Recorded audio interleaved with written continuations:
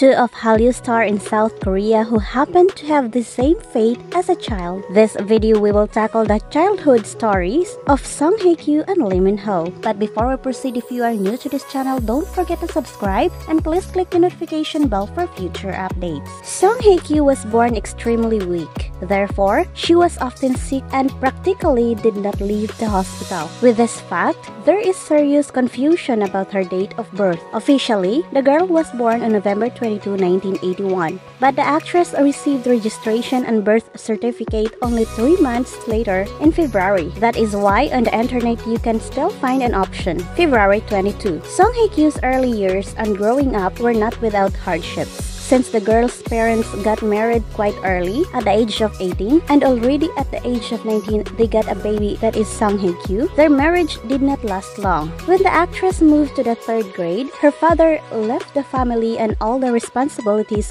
fell on the shoulders of a single mother. Later, in an interview with Elle Korea in 2016, the actress admitted that her mother is her greatest supporter. Song Hye-Kyo did not come to the world of cinema immediately. Moreover, she did not even think about acting.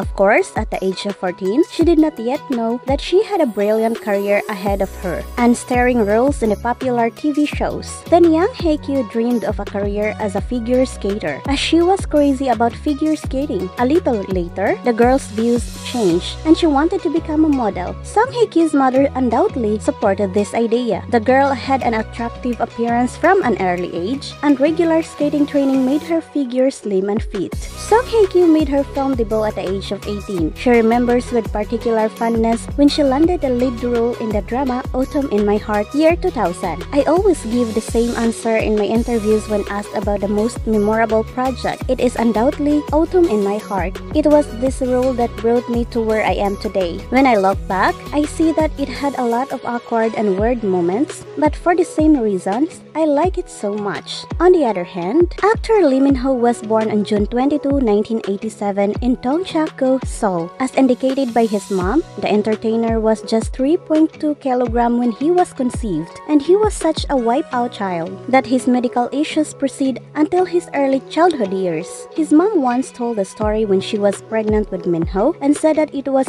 through her dreams that she realized that she was conveying a boy. I had a conception dream when I was bearing Min-Ho, she said through a Facebook post. In spite of the fact that the medical clinic didn't give me the sex of my child, because of that dream, I was so sure that it was a boy. Even though Lee Min-Ho had made a big name for himself, there are still facts about him that are not quite known, like his family's names. Furthermore, the actor's mother shared that when Lee Min-Ho was a baby, he was somewhat taller compared with other kids his age, and he doesn't eat a great deal. He began to talk 3 to 4 months sooner than a normal youngster, so he was a talkative child, yet modest. During Lee Min-Ho's preschool and basic years, he liked to read papers, and he learned Hangul by taking a look at the beauty advertisements in newspapers. He has a decent memory and is actually quite good at math. He is also famous in school, and young ladies were battling for his attention. After entering high school, the actor acknowledged the fact that he needs to be an entertainer. During his sophomore year, he continued being a student and landed little jobs.